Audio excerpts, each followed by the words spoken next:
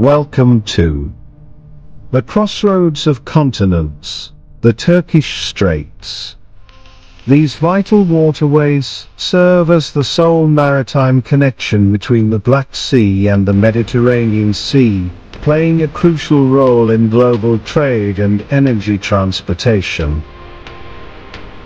Witness the impressive volume of maritime traffic traversing these narrow passages. On average, over 50,000 vessels navigate the straits annually, translating to roughly 130 ships per day.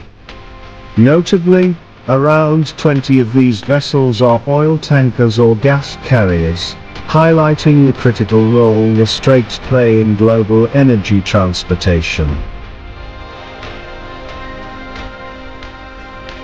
The landscape of the straits is constantly evolving. The average size of vessels and the volume of cargo they carry have witnessed a steady rise, leading to an increased level of risk associated with navigation.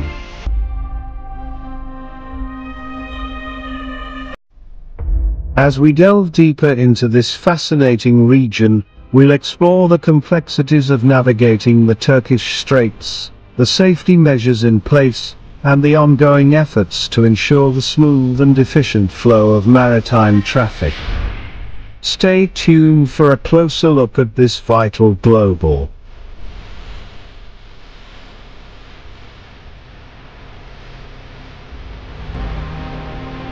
The Istanbul Strait is approximately 17 nautical miles long and about 700 meters wide at the narrowest point. It contains several major turns that can obscure oncoming traffic and require course alterations of up to 80 degrees.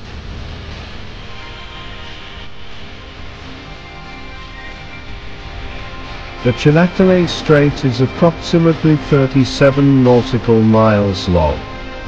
The passage is generally straightforward except for two significant turns near the city of Çanakkale, where the strait reaches its narrowest point about 1,300 meters.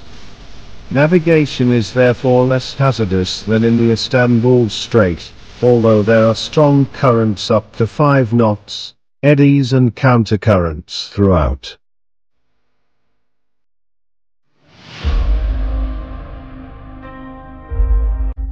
General procedures for vessels navigating the Turkish Straits. Reporting: vessels must submit various reports to the relevant Vessel Traffic Service Centers (VTS) as per Turkish regulations. These include SB1 and SB2 reports, call point reports, position reports, and Marmara reports.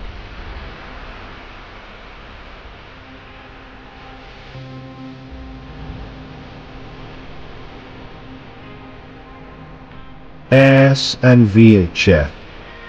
Maintain a functioning AIS device, and monitor the designated VHF channel for your sector, while navigating or anchored within the straits.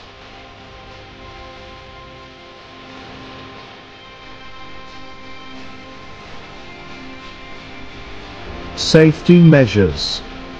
Continuously monitor VTS broadcasts and adhere to their instructions for safe navigation, environmental protection, and life safety. Report any navigational hazards to the relevant VTS. Deviations and delay. If deviating from the traffic separation scheme (TSS) or experiencing ETA delays exceeding 2 hours, notify the relevant VTS.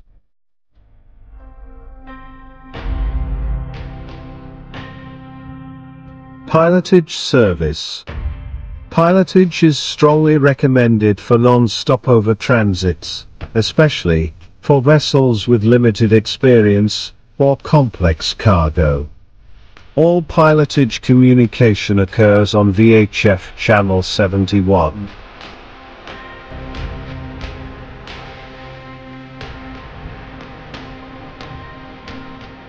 Anchoring and leaving anchorage. Anchorage, Vessels must anchor only in designated areas, except for emergencies. Report your anchorage position and time to the relevant VTS. Maintain continuous sector channel monitoring while anchored.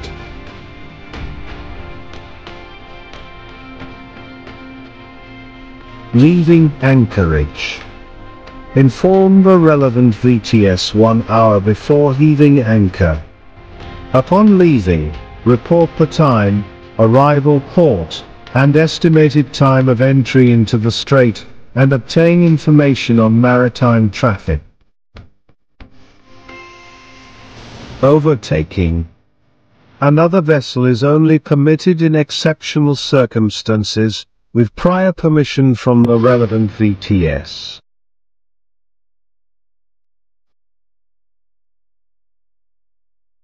Currents, large vessels, deep draft vessels, and vessels carrying dangerous cargo with limited maneuverability less than 10 knots should avoid entering the strait when upstream currents exceed 4 knots, or when strong winds create counter or variable currents.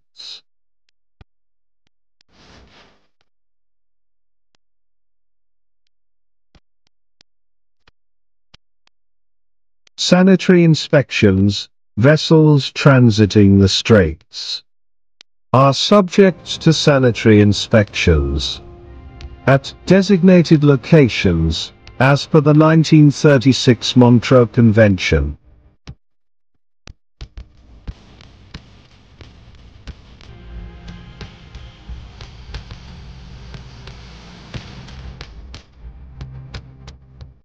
Recommendations for vessels navigating the Turkish Straits, ensuring safe and efficient passage. Senior officers. Ensure senior navigating officers possess adequate experience and knowledge of navigating the straits. Vessel size. Conventional Suezmax tankers 275-300 meters are the recommended maximum size for safe navigation under normal conditions.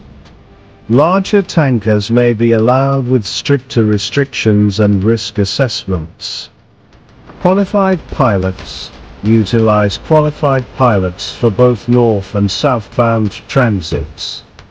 Pilot transfer. Embark and disembark pilots at designated EMO locations. Vessel trimming. Ensure proper vessel trim for optimal maneuverability during transit. Navigation practices. Adhere to best practices, including proper bridge manning and precise position fixing. Cargo operations. Avoid cargo and ballast operations during transit, and secure all cargo tank lids.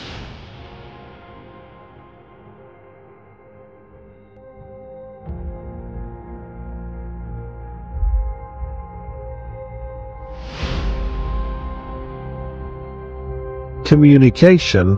Encourage communication in English between VTS operators, pilots, and bridge teams to enhance situational awareness for all parties involved. Congestion management. Implement measures to reduce congestion near the straits, including optimizing one-way traffic protocols.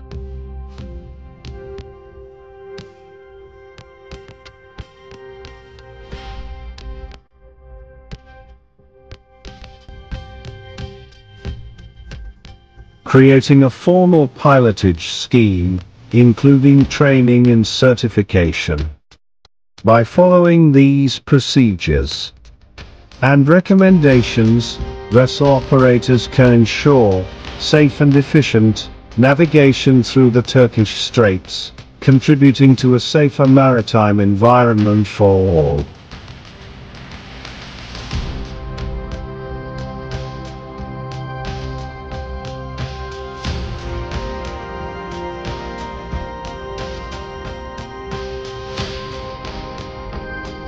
Gentlemen, ship captain, and ship operators, by following these procedures and recommendations, vessel operators can ensure safe and efficient navigation through the Turkish Straits, contributing to a safer maritime environment for all.